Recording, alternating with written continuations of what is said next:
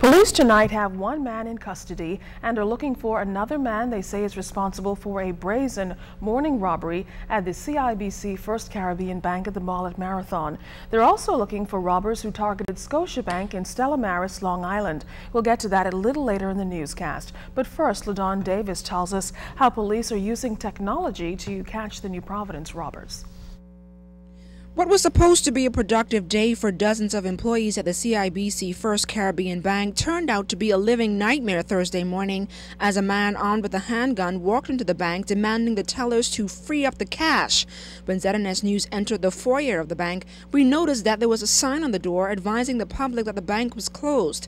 Customers who were unsure of the events that transpired earlier in the day were still trying to get their daily transactions from the ATMs. Now, while police are left investigating an armed robbery at Scotiabank in Long Island, they find themselves here at C.I.B.C. First Caribbean International. Assistant Commissioner of Police Anthony Ferguson says there are some successes, though, as two of the suspects were caught, but the manhunt is still on for their accomplices. As soon as they left the bank, alert officers arrested one of the suspects. The second suspect is still at large. We have information that we're working with, and again, it's only a matter of time before he is in custody. In this incident, a substantial amount of money were recovered, and we are confident that we have the right person.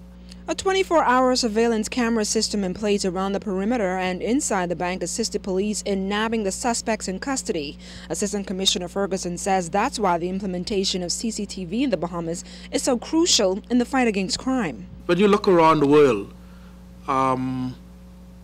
CCTV is very, very important in policing countries, and in particular business establishment. We have seen the results that comes from CCTV, and we believe that is very, very important. This direction that we are going on, we feel very good about it, and we are sure that we will get the kind of results that we expect. Just this week, police officers confiscated 13 illegal firearms off our streets, bringing the number up to 266 for the year. This is good news for the police, as one gun removed is a life saved. Now, although police say all suspects are known to them, both armed robberies are not related. LaDon Davis, ZNS News.